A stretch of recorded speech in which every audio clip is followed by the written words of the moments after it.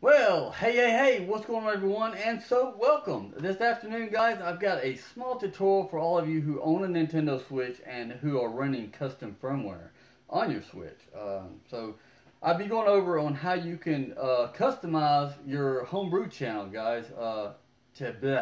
Not Homebrew channel, sorry, that's on the Wii. I'm sorry, guys. The Homebrew menu. And I actually need to do another tutorial on the Wii, actually. But anyway, today is going to be on the Switch. I'll be going over the Homebrew menu and how to customize it. It's as simple as copying a couple files over, guys. It's not that hard, really.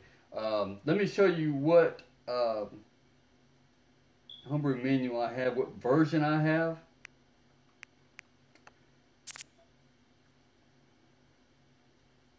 Okay, so as you can see, guys, I'm running the Homebrew menu version 2.0. So we're going to bump this up to a version 3, guys, along with some files on our SD card, and we're going to be able to customize this a little bit with a little bit of color, you know what I mean? So yeah, let me back out of this. And so yeah, let's go on over to the computer, guys, and I'll show you the files that you're going to need and how to get all this up and going, alright? Okay, let's do this.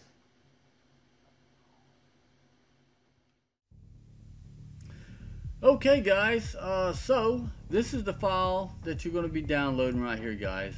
So let me show you exactly where you're going to download that file from. Let's head on over to our web browser.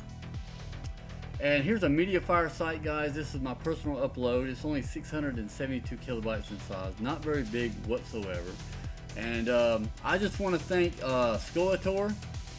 He's the one that showed everyone how to do this. This is his channel, guys. Go subscribe to him. He's got a lot of good hacking videos here. Very useful. So if you want to, check him out, guys. Subscribe to him or whatever. He's a really cool guy. And I just wanted to thank you guys. I finally hit 3,000 subscribers. I know that's not very much, but hey, you know, I feel good about it. But yeah, thank you for all your support or whatever, who's ever subscribed to me, guys, and I appreciate it, I really do. Okay, so let's go back to this file here, and we'll extract this bad boy.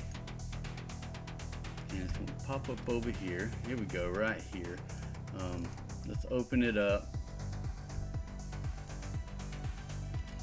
We got a couple of goodies here. Now I'm going to open up my SD card to my Switch right here.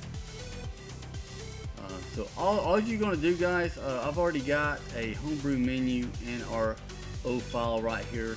What I'm going to do, I'm just going to simply copy this over and replace that one right there. That's all you're going to do. Replace that file there. And up here, guys, you're going to have a copy to SD root. What you're going to do is take the contents of that folder, which is right here, and you just simply going to copy this, guys, and you're going to extract it. Well, copy it over to the root of your SD card here. All right. And that's as simple as that, guys. I mean, that's absolutely it. Let me see if there was anything else. No, because nothing goes in your atmosphere folder, SXOS folder, nothing like that.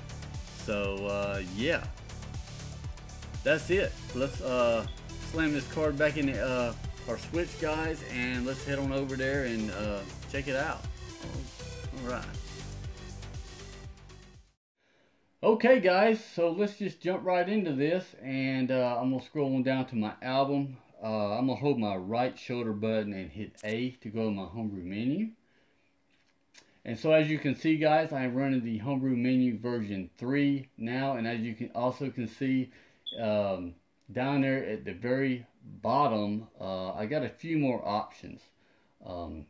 So if I go down here and hit the minus button, this will pull up a bunch of different themes. You have your black theme here, guys. If you hit the A button, you can apply it. The blue, you have brown. That's actually my favorite one right there. It's pretty cool.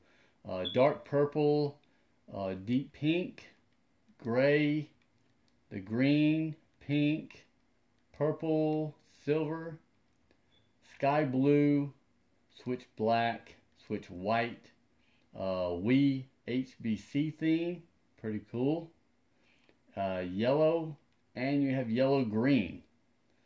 So it's not nothing really spectacular, guys, but at least we can now do something to the Homebrew menu. I'm gonna go back to my favorite one, which is the brown. Where's that? Right there. And I'm gonna apply that one. All right. Yeah, pretty cool, guys. Hopefully the next time we can actually do some other customizations to it.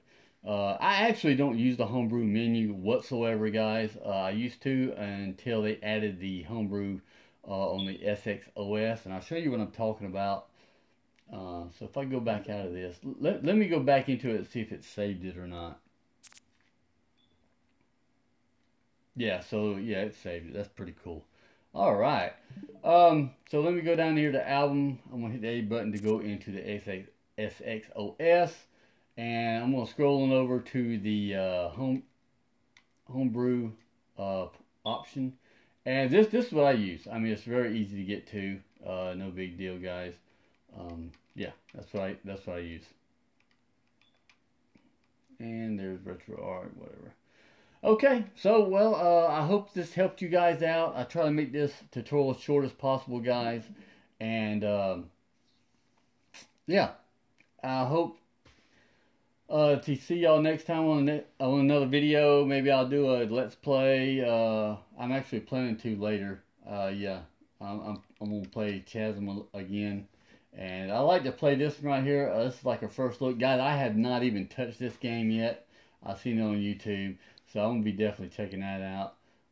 But yeah, until then, guys, y'all have a good one, and never stop gaming, guys. And I'll see y'all guys later. All right, thanks for watching. All right.